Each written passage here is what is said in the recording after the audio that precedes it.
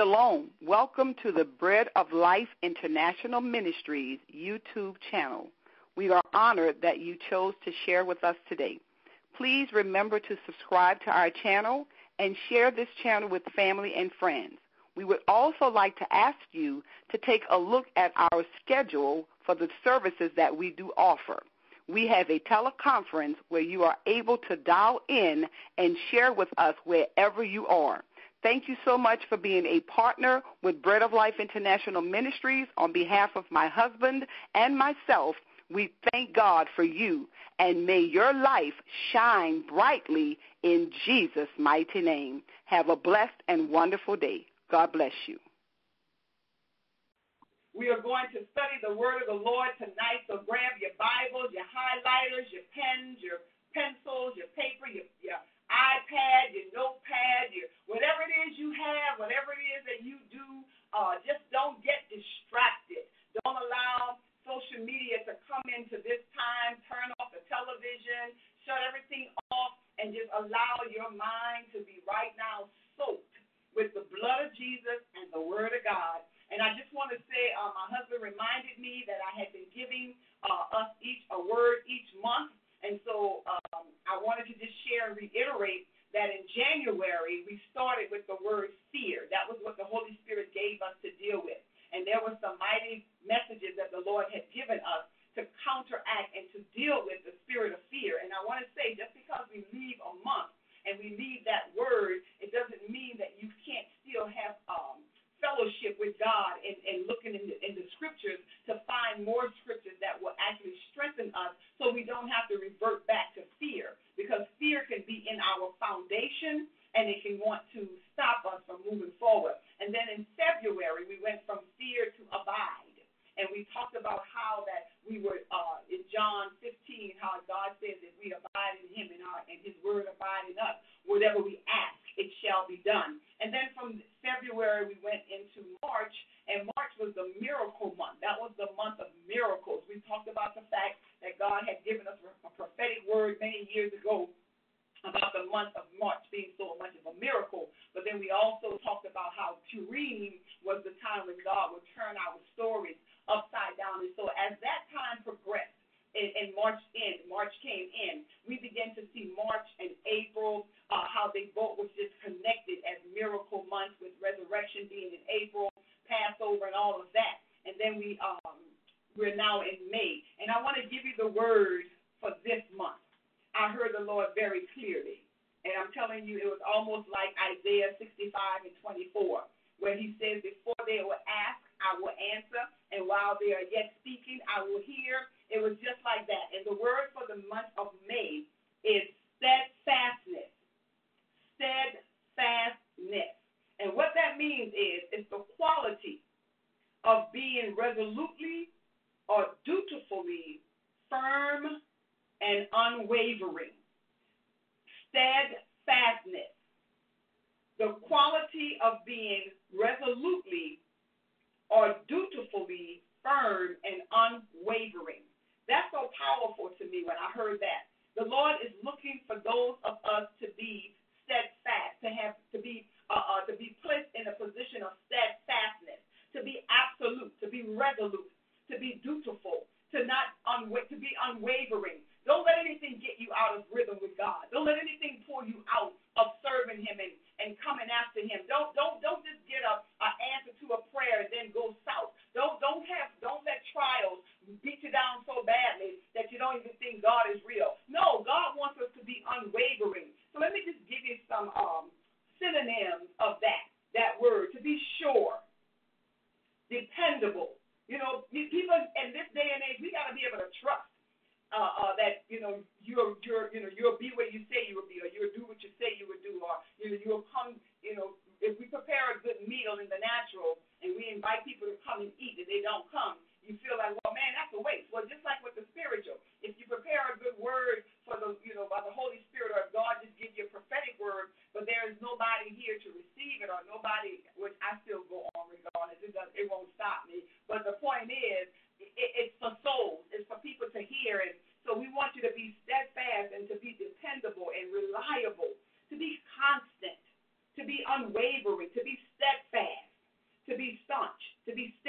imply a sureness and a continuousness that may be depended upon. People of God, that's who we are. That's what we want to be. We want to be able to be those people that are literally fixed in place, that even if the wind is blowing, even if life is really, bringing some challenges, whether or not things are good or whether or not things are like I want them to be, I'm going to serve the Lord and love him. That's what we have to determine in our hearts. So the word for this month, the month of May, is steadfastness. And I want you to challenge yourselves to get your Bibles and begin to look at the concordance, the back of the Bible, and see how many scriptures you can find with the word steadfast or steadfastness or dependable or whatever the case may be, and just maybe 2 or 3 scriptures for yourself, and just begin to meditate on those scriptures, because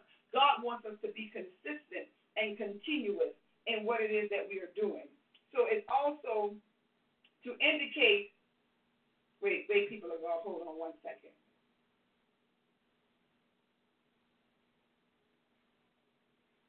Hey, babe, what you say? I'm in Bible study. Okay.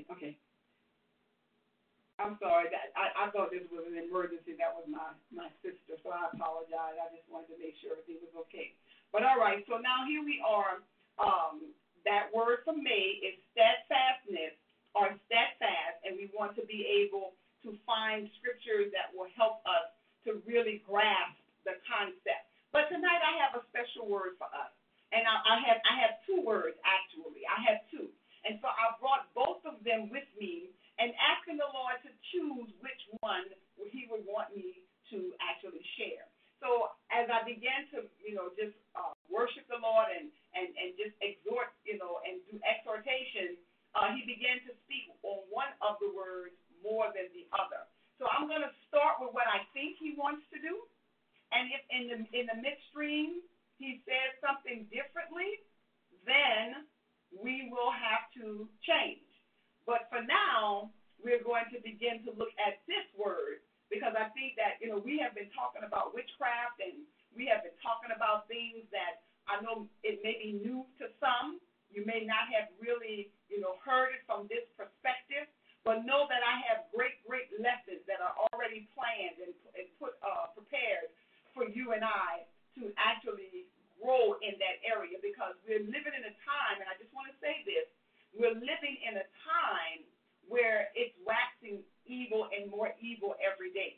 We're living in a time where things are changing so drastically and so rapidly before our eyes that we have to become people that are able to protect ourselves by being prayerful, by doing warfare prayers, by being discerning, by having discernment, by being able to sense that something isn't right in the area where you are, and begin to take authority and dominion over that area. So I'm not at all leaving that task. I certainly have messages that the Lord wants us to go there, but I think it's important to balance what we learn. And so I want to also encourage you all that this Saturday, coming up this Saturday, we have our prayer power hour. And I'm telling you, people of God, if you want to grow in your prayer life, meet us there on the 2nd and 4th Saturday. So this Saturday coming, we will be in the prayer power hour, and it's usually, right on point to end at 9 o'clock. Well, I say 9, but 8 o'clock Central, 9 o'clock Eastern. But we start at 8 o'clock Eastern, 7 o'clock Central. And so come in and just have your spirit charged so that you can live a life of victory. So I'm going to balance our teaching tonight with something that I believe many of us need to be aware of. And as I talked about having knowledge of your surroundings and having discernment, when you are a believer, that's part of your package. You come with a discerning spirit. But when you don't know the things of the spirit and you can't discern what's happening around you, it makes it really difficult for you to know how to maneuver, act, or behave, because you don't discern the things that are happening and the things that are spiritual. And many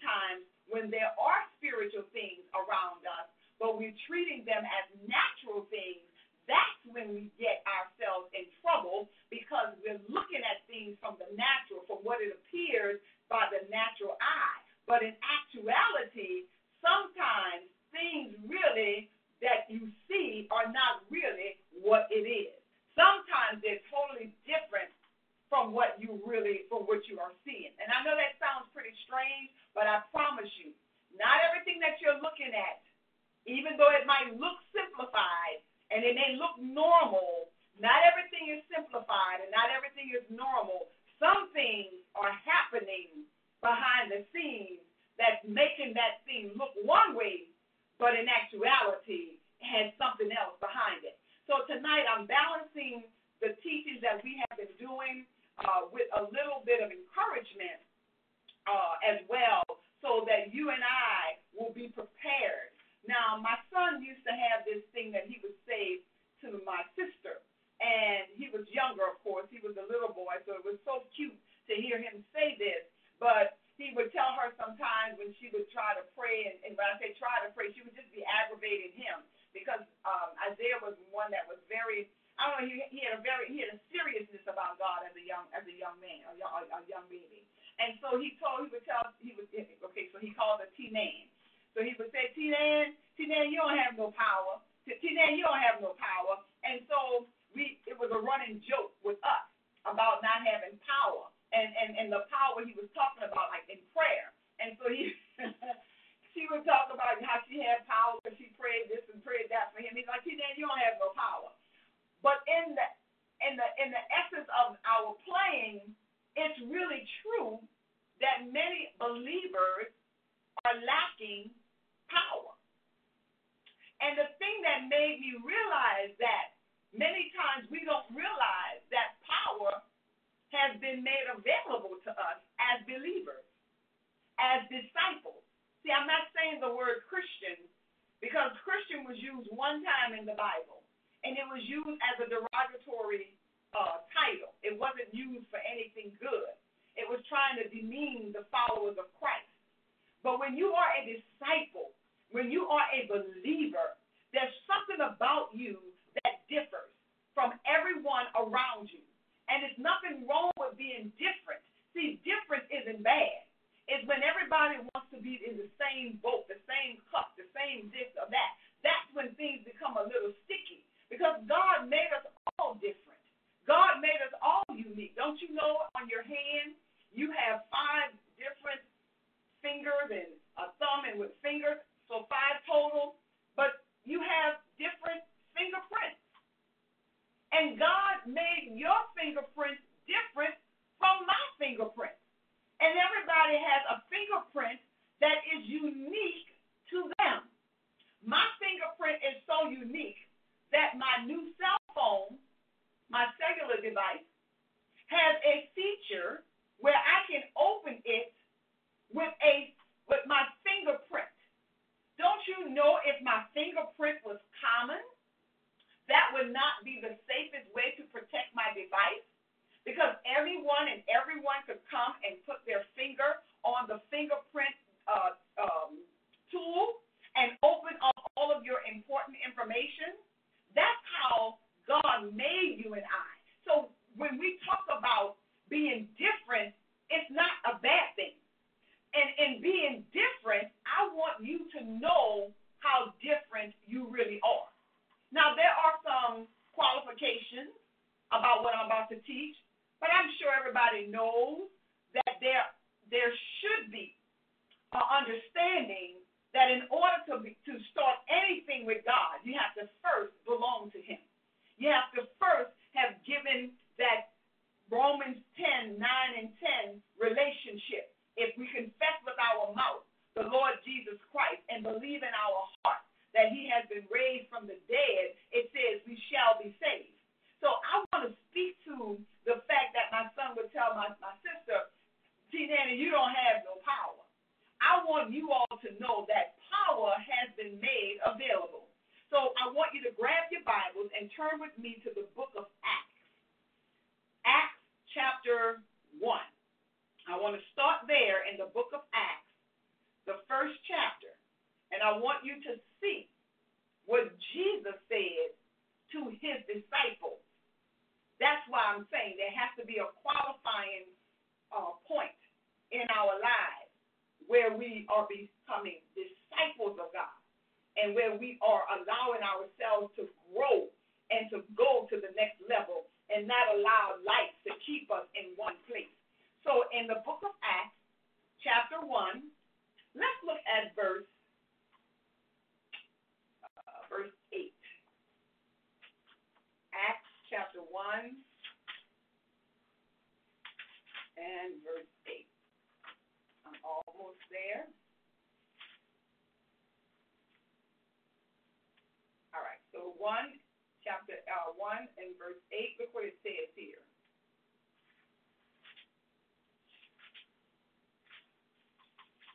It says, but you shall receive power when the Holy Spirit has come upon you, and you shall be witnesses to me in Jerusalem and in all Judea and Samaria and to the end of the earth. So Jesus, it's written in red, so Jesus is speaking. And Jesus is saying to his disciples, he's letting them know he's about to leave. He's about to vacate. He's about to leave the scene. Vacate, I apologize. He's about to leave the scene. And he wants them to not go and do anything until they receive power. That's what the church is lacking today. Power. If we had the power that was actually operated in this book called the Acts of the Apostles, if we had the power of this time and this time of Christian it's not even Christian because this was Jewish. So if we had the power back here in this time, in Jesus' time, things would be different in the world because the body of Christ would take her rightful place and the world would follow the body of Christ. But as you can see, the world is in some instances, not everywhere, the world is literally impacting the church, the body of Christ, more than the body of Christ impacting the world. And that's a sad statement, but it's so true because we have believers, you and I, people like us, and us too. We are looking to the world to get our instruction, to get our directive. And if the world is doing it, then the church, the ecclesia, that's what I mean when I'm talking about the church, not a building. The ecclesia, that word literally means the called out ones. We are, some of us, not everybody, we are literally seeking instruction and following what the world is doing, and the world is now giving us directives, where it was supposed to be the total opposite. That's why Jesus commanded his apostles, his disciples, hey, you can't do this thing without power. He was letting them know. He said so, and let me read verse 7. He said, and he said to them, it is not for you to know times or seasons, which the Father has put in his own authority. He says, but you shall receive power when the Holy Spirit has come upon you. See, we need the Holy Spirit to come upon us. And it said, and you shall be what? Witnesses. So we can't really see. Ask yourself, who do you witness to about Jesus? Who do you tell about the Lord's goodness? Who do you actually try to lead to Christ? Who is it that you are impacting on your job, in your home, in your neighborhood, while you're in the store, in the mall? Who is it that you are literally influencing, not by being a Bible-toting, scripture-quoting fanatic, but by living your life in such a way that if somebody looks like, or if you discern that there is someone in need of a kind word or a smile or a handshake or a hug, you're there to minister to that person, to serve. That's all minister means, is to serve them. How many of you are being witnesses?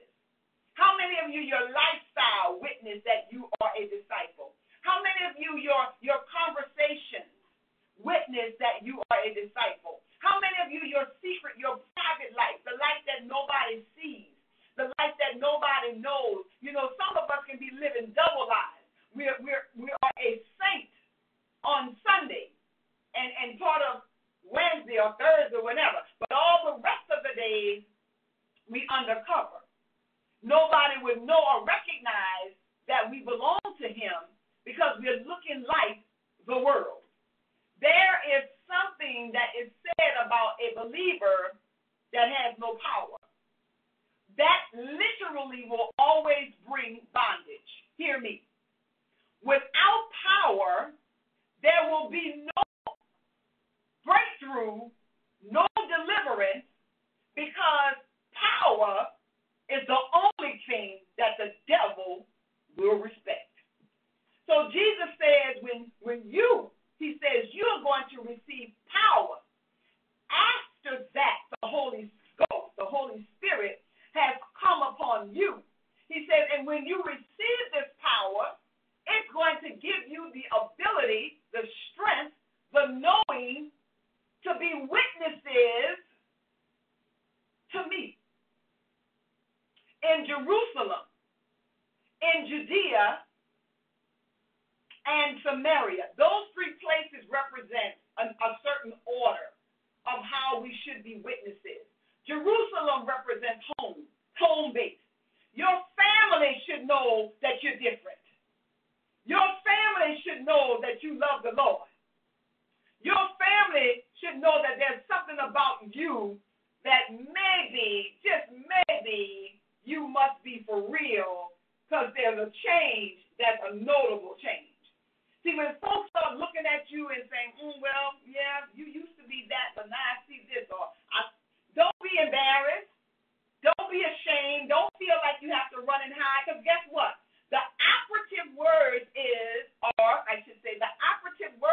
are used to be. It's okay that I used to be, if, I always use a harlot or whatever outlandish things, because I'm not trying to touch anybody in particular. I'm just speaking overall, but you know what you used to be. And as long as you used to be that, you're in good company. Because that's all Jesus used to be. Oh, that's not good English, but it's certainly a powerful theology. That's all he used. He uses used to be. Check out his word. David used to be a womanizer, but he used it. We got Saul. Saul used to be, before he became a king, he was really nothing. But then when he became a king, he was a liar and he was fearful of the people. But God used Saul, although Saul was poor and from a small tribe. God used to be. Rahab used to be. She was really the harlot, the whore. She was really that. But she's now in the genealogy of Jesus. So it's okay to be a used to be. All I tell people all the time, listen, don't be ashamed and hold your head down because you were a used to be. Just make sure that what you used to be is not in your today. That's when it becomes an issue. Don't say, don't bring up my past because this, that, and the other, when you are bringing your past with you. When your past is brought up and somebody's trying to catch you at a wrong time to tear you down, you got to remember that used to be. But when you have your used to be in your today, then you just need to slip on back, go back into your prayer closet, and let the Lord know, Father, I'm in this area that you delivered me in. I'm going backward, and I need you to bring this back, to take this out of me and bring me back to a place of power. So Jerusalem is home. Judea is a little further from home, and then Samaria is all throughout. So we have to recognize that we've got to be witness, first of all, to the people close upon us. If people don't believe your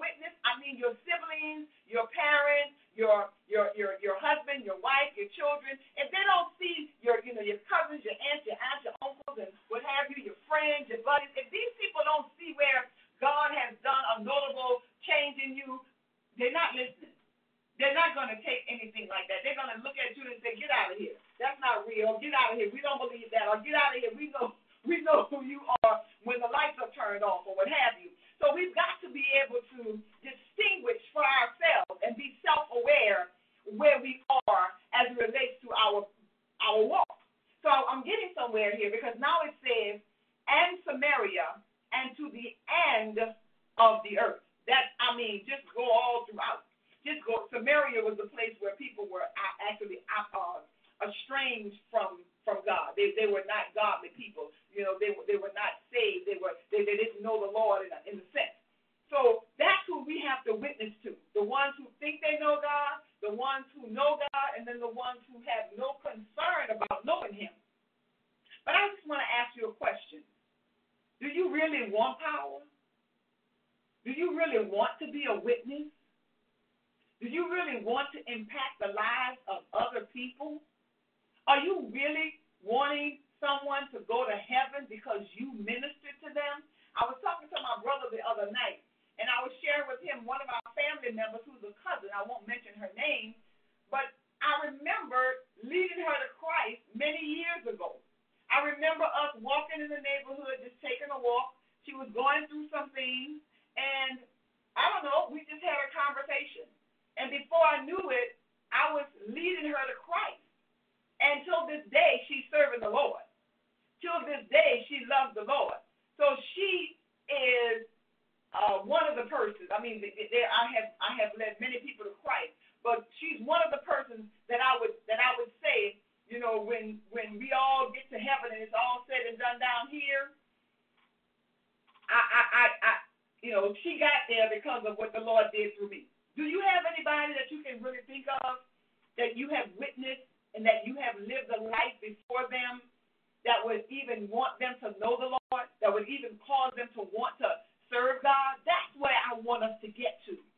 Get to the fact that your life has purpose, and God wants to use you to make a difference. So He's now instructed His apostles, His disciples, that they were going to wait and they were going to get strength, power rather, after the Holy Spirit has come.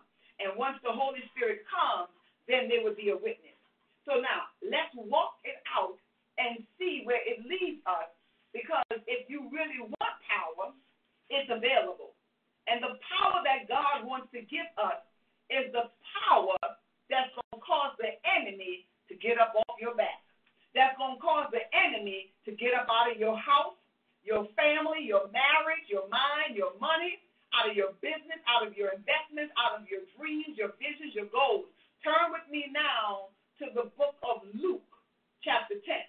I want to equate the power that he's talking about with that scripture. So Luke chapter 10. Tell somebody, I got to get power. My life has to change. I have to have the power of God evident in my life. I have to be able to walk in another level of authority. So Luke chapter 10 gives it to us really plainly. Here again, Jesus is showing us what he has done for us. So in Luke chapter 10, let's look at verse 19. Well, verse 18. Look what it says in verse 18. He says, and he said to them, I saw Satan fall like lightning from heaven. Now, this is Jesus speaking. For all who don't think Satan is real, for all who don't think that there is truly warfare and that we need to fight a good fight of faith, you are hearing me read from Luke chapter 10, verse 18, where Jesus himself is saying to his disciples, because they were so ecstatic that the demons were subject to them in Jesus' name. And Jesus was saying to them, listen, I saw Satan fall like lightning from heaven. So don't you be ecstatic about the fact that demons are subject to you in my name. I want you to know I've given you that authority and that power. Look at verse 19. He says, behold, I give you the authority to trample on serpents and scorpions. Now, okay, that could be literal, but it's not necessarily literal. scorpions are the very evil devices of the enemy that he maneuvers and put together to try to defeat the people of light. So he goes into his dark kingdom. He has those who pay homage and allegiance to him. And he tries to maneuver and do things through evil manipulation of people's minds, bewitching them, using the witchcraft to get into their lives and to destroy their families. So many marriages and families have been torn apart because of this thing called witchcraft and serpents and scorpions in the kingdom of darkness. That's not God's plan for these families to go through this. That is the force, the opposition. But see, when you have no power, you can't stand against those things because you don't have what it takes. That's why Jesus is telling them here. Look at verse 18 again, verse 19.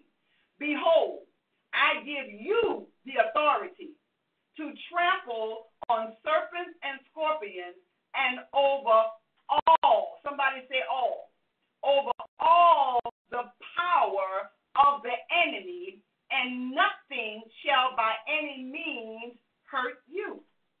So Jesus is giving us a promise while he's giving us authority. But I want you to see something else. Now, I can break it down and tell you that the word authority and the word power is exousia, and the other word, exousia power and dunamis power. But I don't want to do that right now. I'll save that for another time. I want to show you the necessity of having power and why it's so significant for us to make sure that our lives are ready to receive that power, because it makes a difference not in just your life, but in everyone who is connected to you. I want you to turn with me to we may come back to Luke 10:19, but I want to turn to a different scripture, Matthew. I want to go to Matthew, and I want you to turn with me to Matthew chapter 10. Matthew 10. Because here again, I'm setting it up for you to see that it's Jesus' idea about his disciples having power. It's not my idea. It's not something that I'm trying to promote. It's not something that someone else wants to do to get their own thing done in the earth realm. It's time for you. You are the one that can have this power working in your life. And instead of you needing prayer, you can be the one giving it out. And you can be the one standing in the gap. You can be the one living a life so strong that you can pull others out of the very hands of the devil. See, that's something that you got to desire. You got to desire to be different. You got to desire to be used by God, and he will use you. Matthew 10. Let's look at verse 1. This is what Jesus did. Now, hear the word of the Lord. And when he had called his 12 disciples, hear this, to him, he gave them power over unclean spirits, to cast them out, and to heal all kinds of sickness and all kinds of disease. Now, that should be encouraging to us, because Jesus is equipping his disciples back then. And we know that Jesus is the same yesterday, today, and forever. So if he gave his disciples power back then over unclean spirits and all power to cast out devils and to heal all kinds of sickness and diseases, then guess what? He's still doing the same thing today. Oh, yes, he is. It's no doubt in my mind. But we have to know that as believers and as disciples, we have this, this is made available to us. We have this in our arsenals. We have the ability to make a difference. Somebody in your family is sick. Somebody in your family is diseased, troubled. Somebody in your family is going through. and you know that there is something about the situation that just isn't right, and you have a desire to do more, but you feel helpless because you don't have the power, you don't have the understanding of the things of the Spirit, so you sit around and twiddle your thumbs and say, oh, well, that's just how life is. Stop it. That's not how life is. That's how life is because we are not wanting to put a demand on it to change. But I come to tell us tonight that we can put a demand on things. Don't you see what Jesus said, what they said about Jesus in chapter 10 of the book of Matthew? And I hope when you come to Bible study that you have your Bible with you. And if you don't have an actual physical Bible, that you use your computer or your phone. But I want you to at least see the word. At least see it. And if you can't see it, then of course hearing it as well is good too. So Matthew 10, it says, and when he had called his 12 disciples, this is Jesus, to him, he gave them power over unclean spirits to cast them out. Do you know unclean spirits are still in our midst, in our lives, and some unclean spirits are even in us. And we have got to get to a point where we don't want anything that's unclean living in us, because why? Those unclean spirits are coming to take over people's lives. That's why when they met the demoniac, which was the man with all the different legions in his body, when they met him, he was out of his mind. And the reason he was out of his mind because he was possessed with thousands of devils and demons. And it's possible for people's lives to have that much of evil and darkness in it. And many of us, some of us tonight, you may have legion. I may have legion. I don't want to say we should have that, but I'm saying it's a possibility. So we've got to get to a place where we want to say we don't want none of him in us. But the only way we can actually deal with that and change that is by knowing the power that we have, and guess what? Walking in that. So let me continue reading. He said, now, oh no, I'm not going to read all the names of those disciples.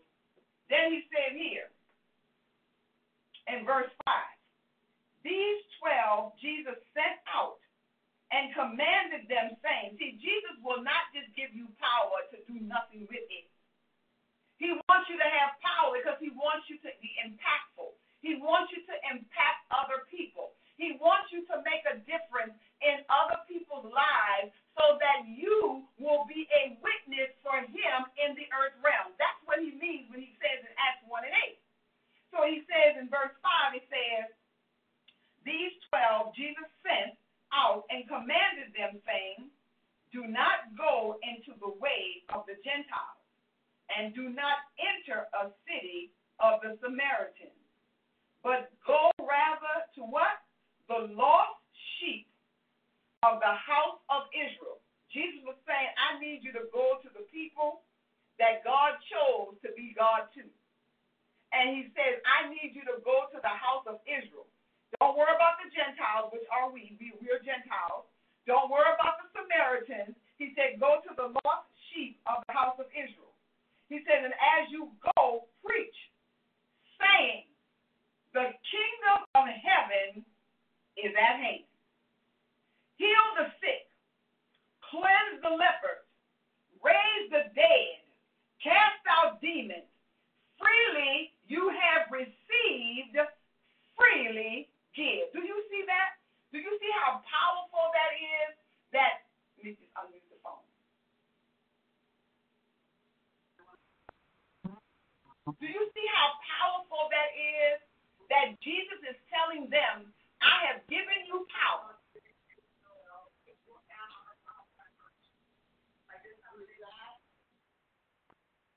I have given you power. And because I've given you this power, I want you to go now and be impactful. And I want you to go and preach the gospel, saying the kingdom of heaven is at hand. What is the kingdom of heaven being at hand? The power to cast out devils, the power to heal the sick, the power to raise the dead, the power to cleanse the lepers.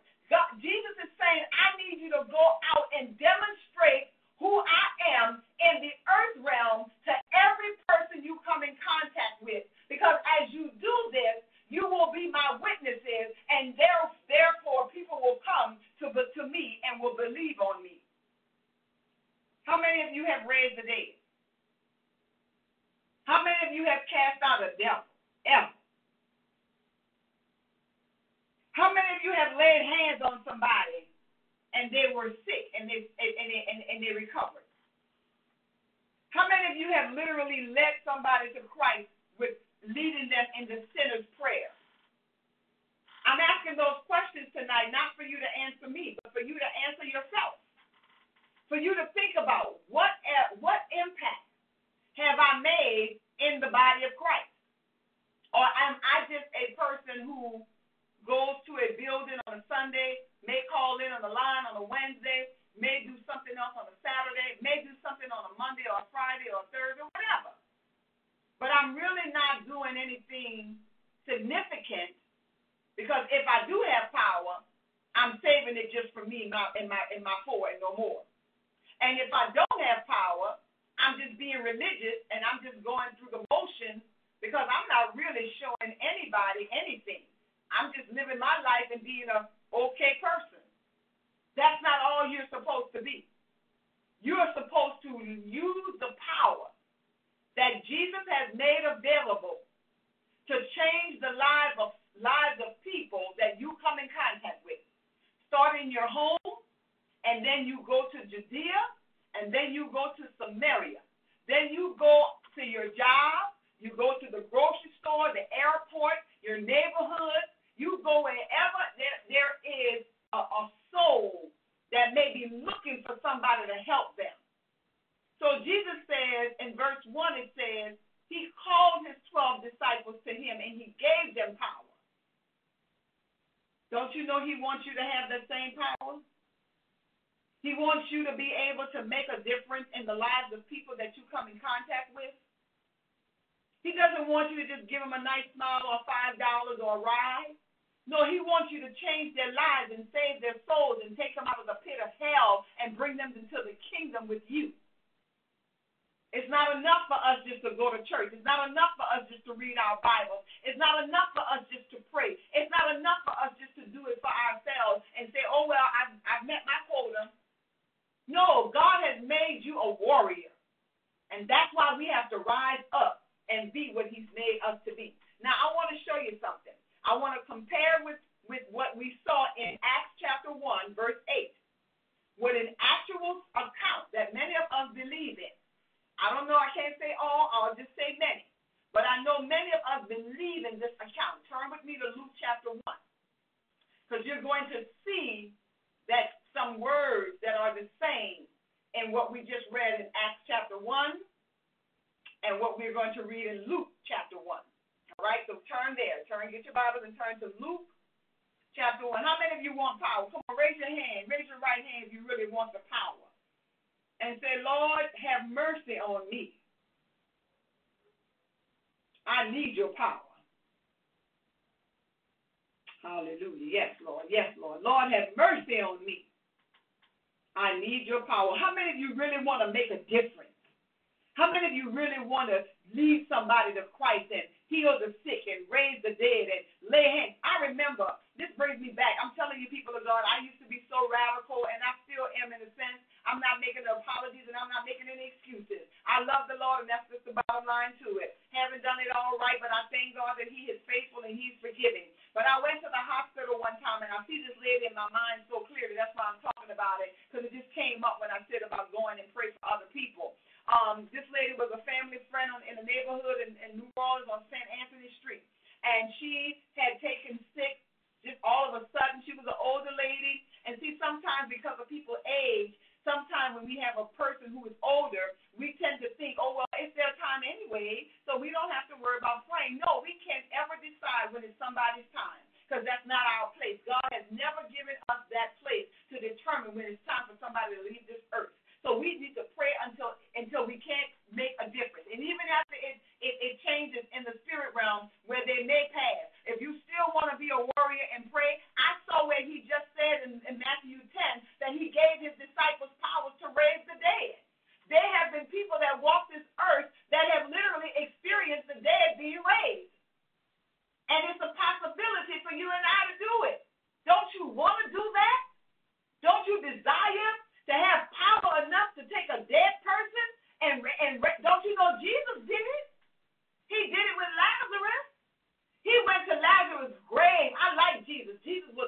me stop saying that. Jesus was powerful. Jesus went to the grave. He was like, just show me where you laid him. Jesus said, it doesn't matter where he is. He could be in a mortuary. He could be 6 feet under in the dirt, in the dust of the earth, the ground of the earth. He could be wherever. He said, show me where you laid him, in this tomb, in this cave. He said, because I'm about to bust a move, and I'm about to get Lazarus up out of there, stinking and all. So Jesus did it. And my point in saying that is because if Jesus did something, then you and I have a right to replicate that, to duplicate that, to imitate that. So we're not doing anything wrong if we desire to raise the dead, because why? Raising the dead is what we need to do, if that's what the Lord gives us to do as a chore, as a situation. So let's look at it now. Let's look at it. It says here in verse 34. Let's look at verse 34. Luke chapter 1 and verse 34. Look what it says. Now we know this is the account. I'm going to tell you what this is. This is the account of the young girl, Mary, who was being visited by the angel because she was about to get a baby in her womb by the power of God. Okay, so look what it says in verse 34. Then Mary said, well, let me go a little bit further. All right, verse 30. Then the angel said to her, do not be afraid, Mary, for you have found favor with God. Now, Mary was a teenage girl right here. She wasn't, she was a teenage girl. And behold, you will conceive in your womb and bring forth a son, and shall call his name Jesus. He will be great and will be called the Son of the Highest, and the Lord God will give him the throne of his father David, and he will reign over the house of Jacob forever, and of his kingdom there will be no end.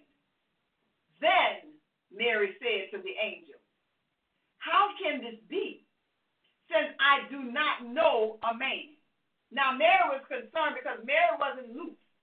Mary didn't have several partners. Mary was not saying, well, angel, which one should I use to bring the God-child to? No. That's not funny. But that's how today it would be.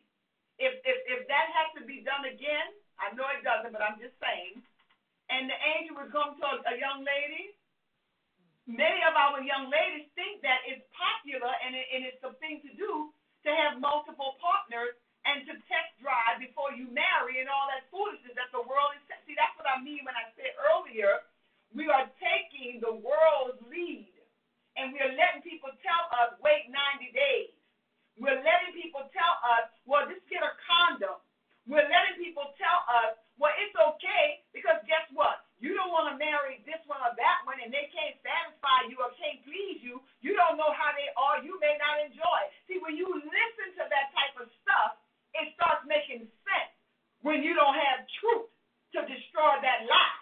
But see, when you have truth, and God says in his word, flee fornication, when some devil steps to you and tell you that you need to test drive, you can rebuke the devil and say, get thee behind me, Satan, because it is written, I am to flee fornication. Why? Because that's what God said. But see, Steve Harvey, yes, I'm saying it. It doesn't matter. I don't care if these people hear this at no time and be upset, because the truth is the truth. And I'm going to let God be the truth and every man a liar. And the truth is, we are not to test drive. We are not to try to determine if somebody can sexually satisfy us before we get married. What we should be doing is keeping ourselves for that right one, so that when that time comes, you and that right one will have such a wonderful experience. You'll be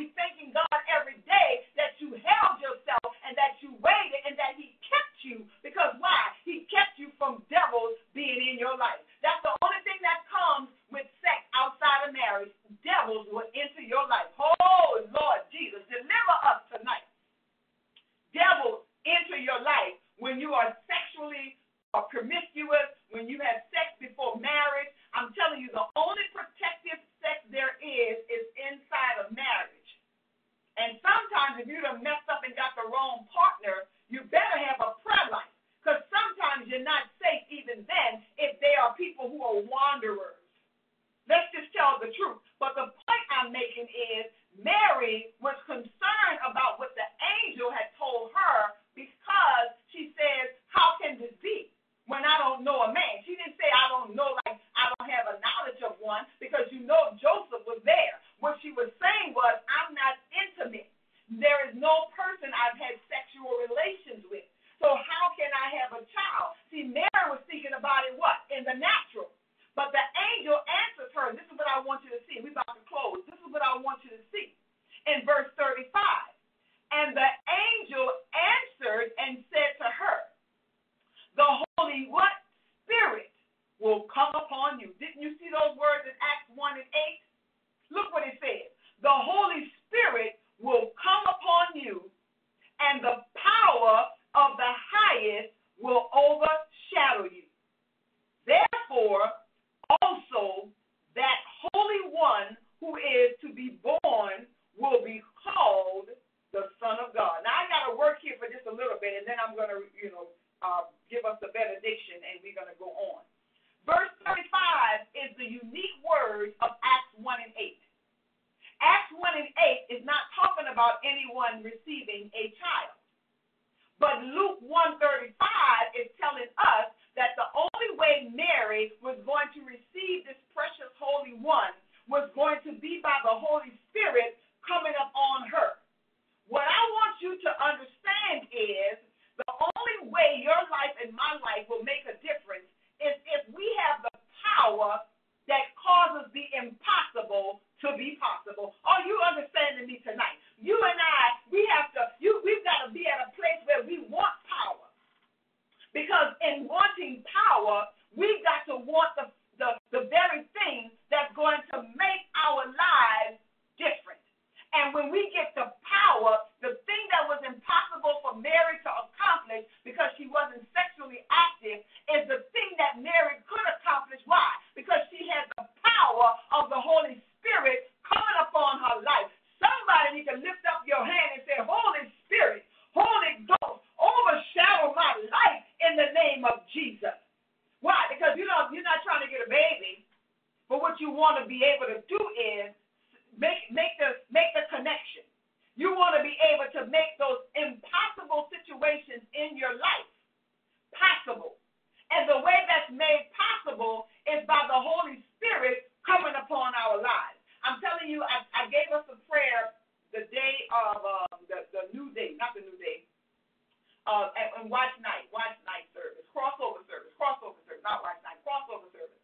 And I said to us, from that point till now, we should be anointing ourselves and saying, Holy Spirit, come upon me. Power of the Most High, overshadow me. And I've been giving that to us on Saturdays as well. And so that's the same scenario. That's the same context. When we anoint ourselves and say, Holy Spirit, come upon me. Power of the Most High, overshadow me. The angel told Mary that the Holy Spirit was going to come upon her, and the power of the highest will overshadow her.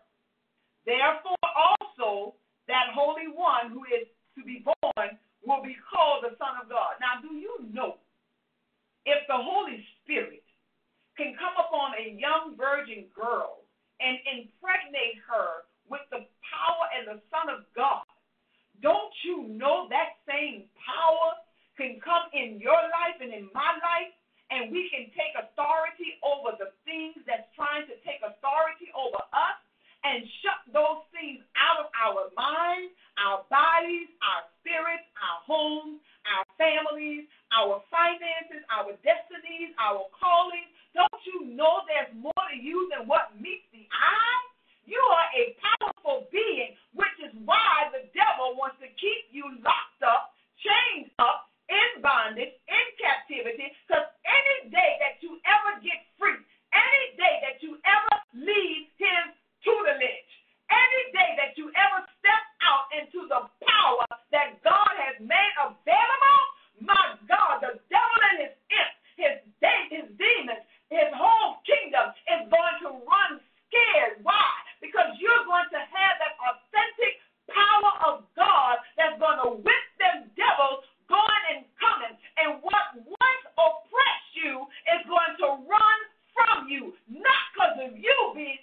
great, but because you and I have received power, hallelujah, of the Holy Ghost. How many of you want the power? You got to desire more than what's been given to you. You got to go and take what belongs to you. And so I wanted to show you the parallel from Acts chapter 1, verse 8 to Luke 10:19.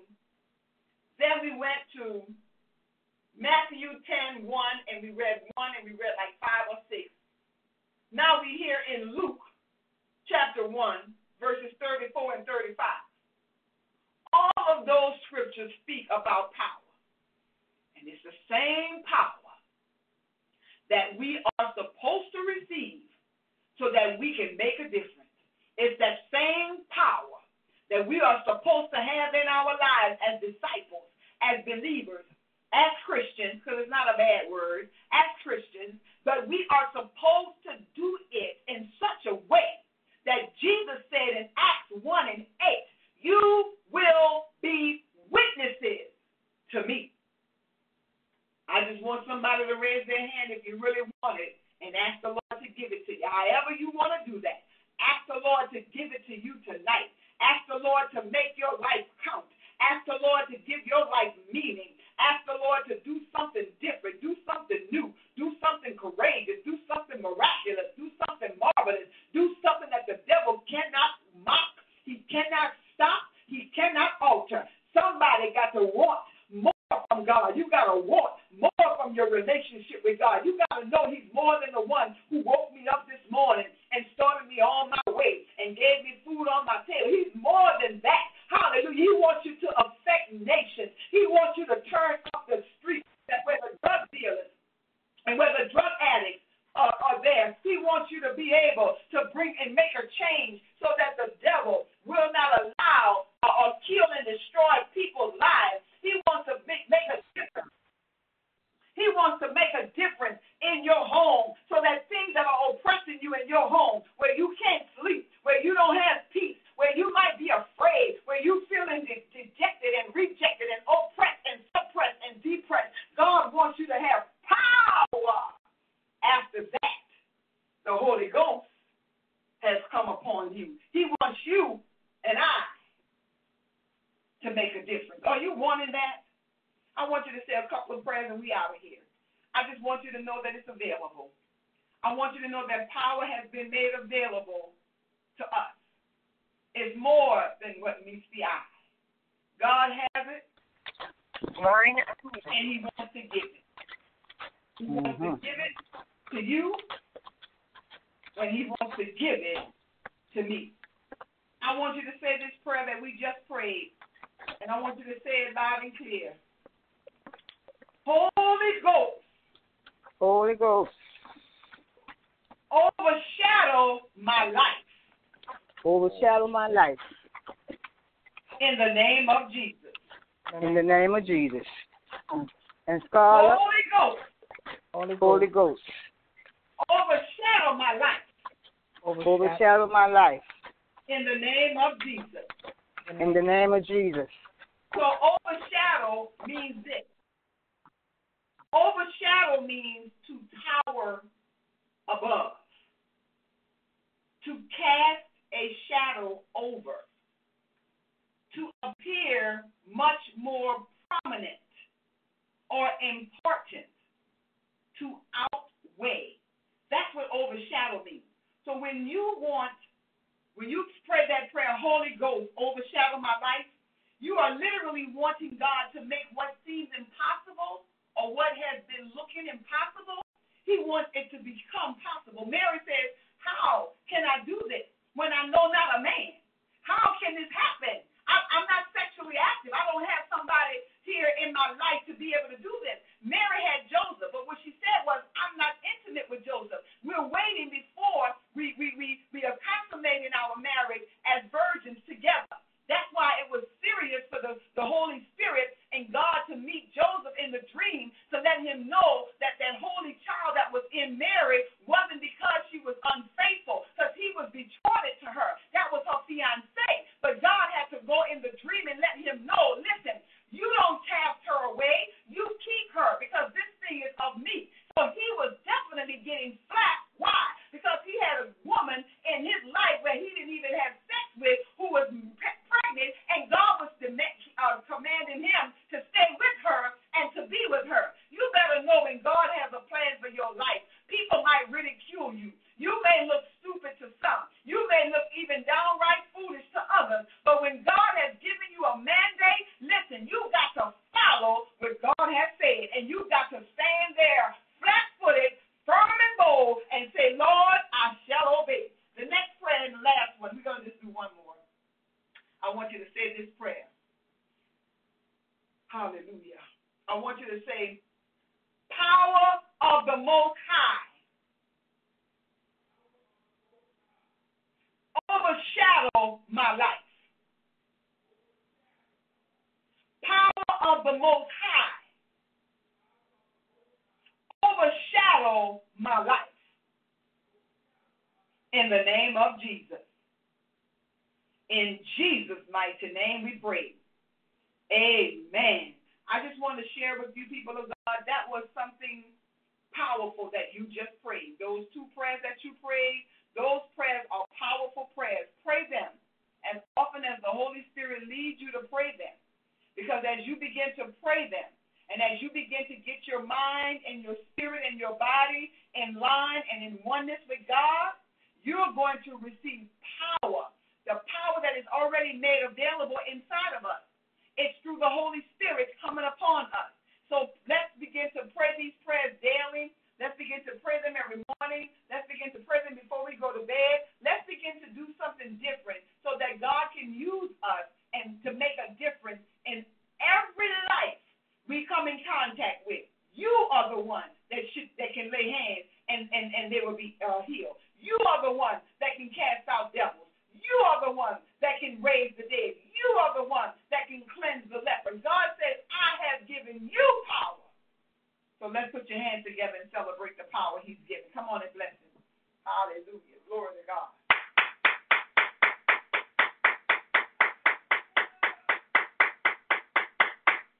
Hallelujah. Well, I'm going to be fair and say I'm going to stop here. I thank the Lord for choosing. I thank the Lord for choosing his word. Scarlett. Yes. Scarlett, I want for you to pray over my granddaughter. She went to the hospital again. She has a virus. So I'm looking for prayers to help her out. Okay, which one? Sean. Okay, sure. Sean. Okay, if she has a virus, okay, we will do that before we get off the line. Anyone else have a prayer request?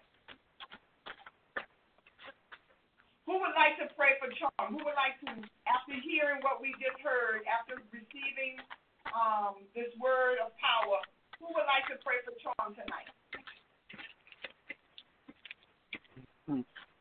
You can pray for her, Scarlett. Huh? You can pray for her.